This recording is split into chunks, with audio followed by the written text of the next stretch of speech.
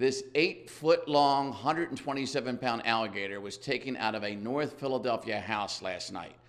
The owner raised it from being a baby, a foot-long, probably less than 1-pound alligator, and it grew this big and this much in 12 years.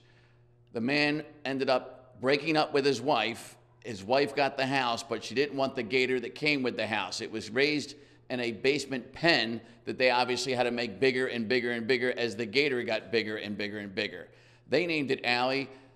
The Philadelphia Animal Control team that took Allie out of the house renamed Allie Big Mac, and there is the name surrendered. So they called and said, can you please take this animal out of my house? The problem was, when they called, they said the alligator was only 5 feet long, and it's a lot bigger. So maybe the owners didn't look at it lately and certainly didn't measure it.